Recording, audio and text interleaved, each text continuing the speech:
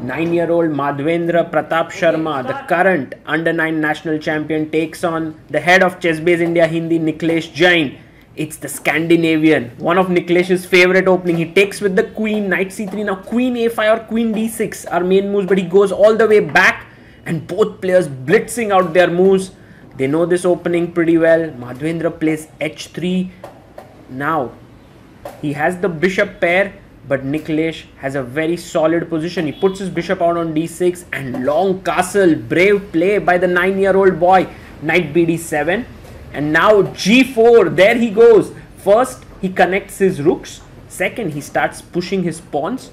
Already Niklesh is in some trouble because if he castles short, his king can come under attack. So he plays his queen to a5, prepares long castling if it's possible.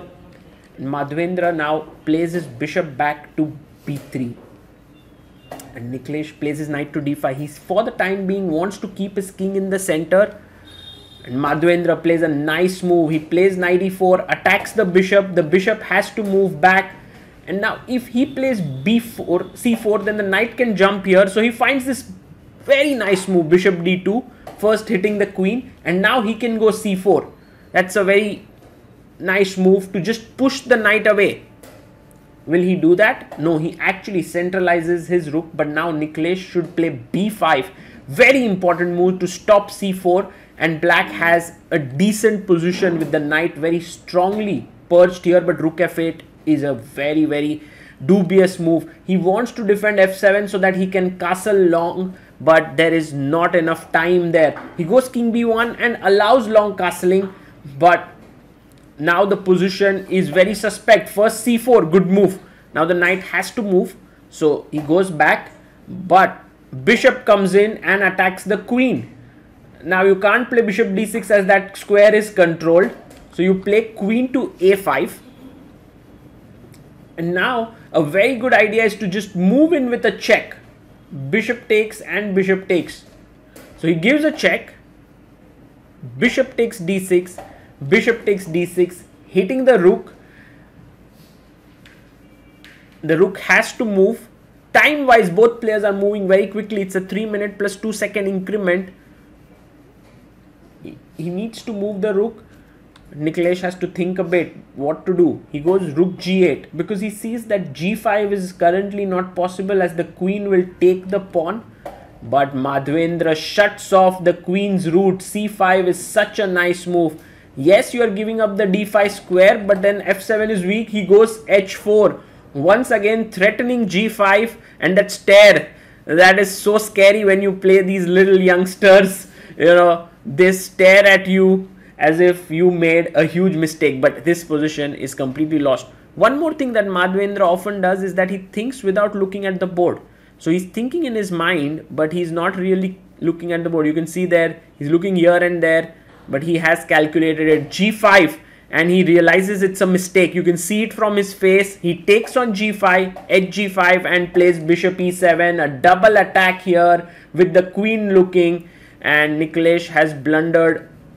He's going to lose some material. If he saves the rook, the knight is hanging. If he saves the knight, the rook is hanging. You can see his expression there that he didn't see that move coming, but it's too late. Rook g6, he defends the knight. Madhavendra picks up the exchange. King takes, and now bishop c2 hitting the rook. But okay, the rook can move back as now the knight protects the knight. A very good idea now is to play rook h1, but he goes queen g3, maybe just looking at this diagonal. Niklesh says, let's trade the queens so that at least I won't get checkmated with the queens on the board. My king is exposed. Madhavendra has 2 minutes. He's thinking about not to trade the queens, but then stops in his tracks, thinks a bit, sees that he has time enough to think a bit more, and captures the queen, takes, and now f3, just defending the pawn. Knight d5, the material will speak for itself because he is ahead by a complete exchange. Now takes the open file. Very good technique. Knight f4. It's time to move in to black's position, and that is exactly what he does. This young boy is just making all the logical moves. Knight d5 played, and maybe it's time to bring the other rook to h file. Is he going to do that? Yes, he does. Again, logical chess. When ahead in material, you can simply trade off the rooks with something like knight, rook h7. Niklesh stops it with knight f6. But now, can we double the rooks on the 8th rank? If that can be done, it can be very strong, and he does it. He plays rook a8, attacking the a pawn. Niklesh saves it, and the other rook moves in. Fantastic chess here. The two rooks are too powerful. Knight takes e4. He captures it. Now the d4 pawn is hanging, but what can a knight alone do? The two rooks are just extremely strong. 1 minute 25 seconds for Madhavendra. He is thinking about weaving some kind of a mating net. He weaves it. Rook c8 is a checkmate in one, but Niklesh misses it.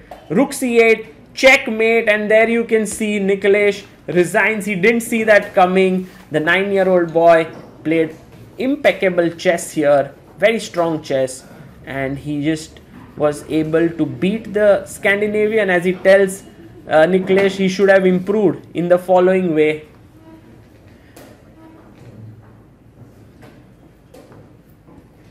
A very big talent to watch out for, Madhavendra Pratap Sharma. He is the current under-9 national champion and someone you should definitely keep an eye for in the days to come.